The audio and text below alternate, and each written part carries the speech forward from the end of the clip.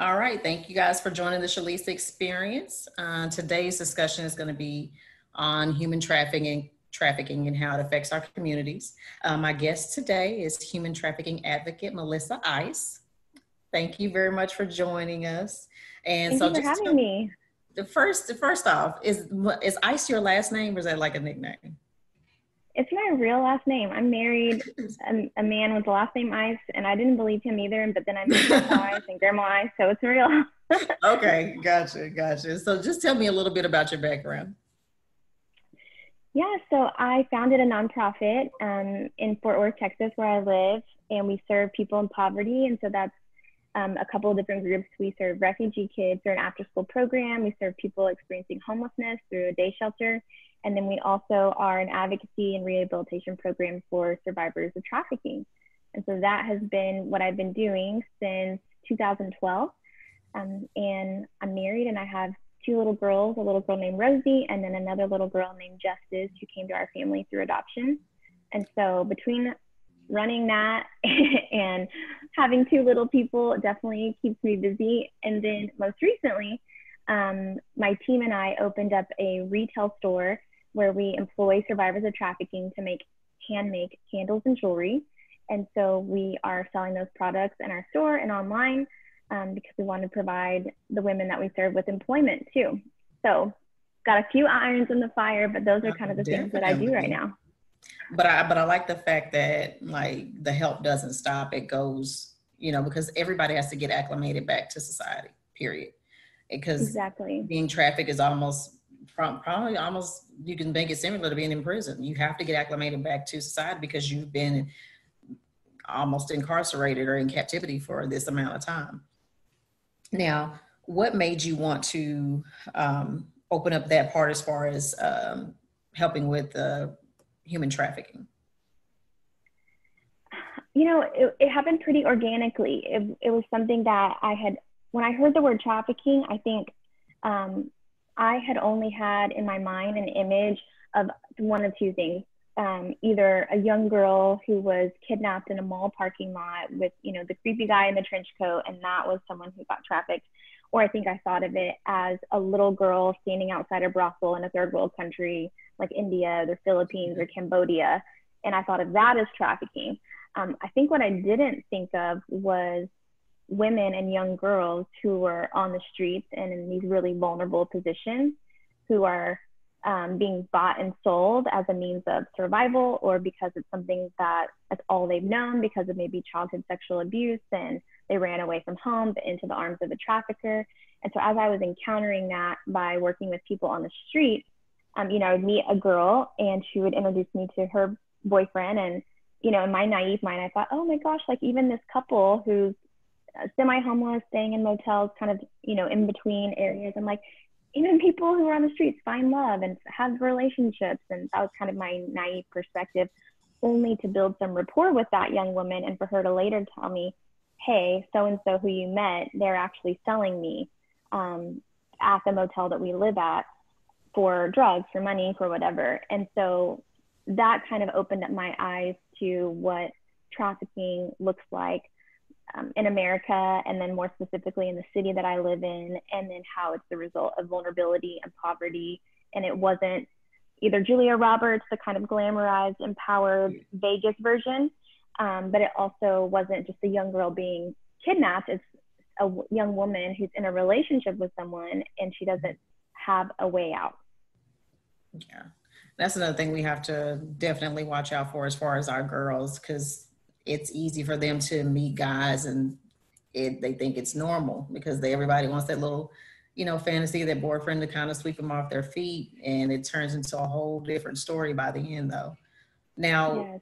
As far as being an advocate, what does that entail?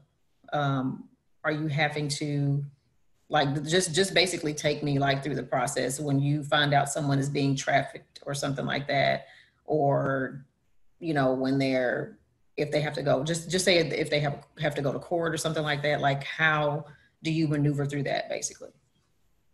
Yeah, so I would say, that was what it looked like in the beginning when I was kind of encountering girls on the streets. And then fast forward for my organization, The Net, what it looks like today is either people call us for referrals, and so we partner with a lot of other nonprofits in town, like Salvation Army, for example, or Domestic Violence Shelter, and they may call us and say, hey, there's a young woman in our program, or there's a woman in our program, and we think she has this history of exploitation and prostitution. And so then that kind of puts her down a domino effect of things that we offer her.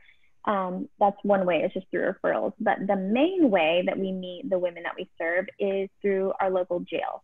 And so we've been going to that jail since 2012. And we do everything from visits. So we actually train advocates. So regular women, moms like me, who want to get involved, we train them to go into the jails, go to the jail to do like a normal outside visit. And we specifically visit every single woman in our jail that either has a prostitution charge or has a history of prostitution in her background, regardless of her charge. We also teach a class inside the jail, and we have a relationship with the officers and a certain pod where we ask for women to get into the pod where we teach classes, because we know that their background would lend itself to having a background in trafficking or prostitution. And then we also do assessments. So anytime a woman is brought into our local jail, because of our relationship with the jail, they let us know if they think she has a history of prostitution. We immediately do an assessment on her. We get her background and her history. And if she does, then we sort of pitch her for a specialty court program that we partner with and we sit on the treatment team for, because the women who are in that part of the program who get accepted into it, their lawyers have to agree to it, their judge has to agree to move their case, and they have to sort of present signs of wanting to change, because quite honestly, the younger the girls are, the less tired they are. And so, and they still, you know, maybe are wrapped up in that relationship, and they're just waiting to get bonded out so they can get back with him and get back to what they were doing before. But then we have women who this is their, you know, they're about to go to prison. They're facing prison or a program. And so they're really motivated. So they get into this program, and then that program that we do is 3 to 5 years, depending on each woman. And she gets everything from substance treatment to parenting classes. If she wants to be reunited with her children, if they're estranged, she does trauma counseling. And then for the net, we give her a one-on-one advocate, which is like a mentor for her. We do social and recreational events for the women, because a lot of them their weekends haven't been spent doing normal healthy things. So we have pool parties, and we do chili cook-offs, and we go bowling, and we just try to reintroduce them to healthy social interaction. And then when they graduate from that program, a handful of them, we either help them get employment through the program, or some of them actually come to work for us, for our company that we just started only in 2018. So it's still pretty new, but it's called The Worthy Company. And so they can come work for us and be in production or shipping and fulfillment. We're going to train them in retail management and some of those things to help them go on to get jobs. So that's kind of the track that that a woman would come on if we engage with her. Now, as far as like the training that's required for, you know, to go into the jail and speak with these women, like how long is that process, and what does that process entail? Is there a certification or? Yeah, so with our jail advocates, because we're doing, the advocates that we work with, we're doing outside visits. It's not a super extensive training on the jail side, but it is a training on our side. So something that the net does is twice a year, we host what we call our annual human trafficking training. And we cap it at about 100 people, and it always sells out in advance. I say sells out, it's maybe, I think it's $20 just to cover the cost, you know, of the training. And then that is kind of a half day to all day training, depending on what you do. And then after you complete that, we just do an application and interview, and then we do a couple of online courses that you take. And really it's just because we want to make sure that whoever is sitting across from one of the women that we have access to, we want to make sure that every single person is on the same page. We're all trauma informed. You know, we're not sensationalizing anything when we go in there. We're literally there just to remind her of her value, her worth, encourage her, and help her take steps towards her goals that she wants when she gets out. Okay. And are these women background checked also, or the advocates background checked? Okay. Yes, part of the application and interview is us kind of reading people out, trying to understand, why are you wanting to do this? Because not everyone wants to go to the jail. Yeah, I know. Been there to visit before, and not fun at all. Not fun at all. Yeah, but it's quite different. But it does take a different type of mindset. So you definitely want to make sure that they're ready for it. Now, as far Yeah. as the as advocating in general, because like I said, you said you have to get it approved by their attorneys and their judges and things like that. So do you find it harder to advocate for women of color sometimes? And if so, like, why is that? Because in my head, I think of like Centoya Brown and then now Crystal Kaiser. So how does that, you know, because I believe at some point having an advocate it helps in entirety because sometimes, especially with the age, I'm thinking of like Crystal Kaiser, like her age, I'm thinking she's not equipped to, not, I'm not saying not mentally equipped to stand trial or anything like that, but she's young. She's basically still a Mm-hmm. kid and she hasn't lived as a kid. And I don't think that was just necessarily a premeditated type of thing. It's one of those self-defense type of things, but if you don't have a good attorney or you don't have someone to advocate for you, so and my question is like, again, is it harder to advocate for women of color, and like how does that process happen? Yes, I would say it is. I would say it is. It does feel different as an ally. You can sense those differences when you are in a criminal justice setting. Something I always say at our human trafficking training is things like trafficking don't exist outside of things like power, privilege, racism, misogyny.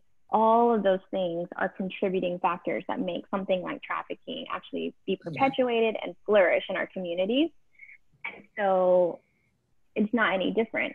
Um, that's the way that these kind of things are able to happen and continue to happen.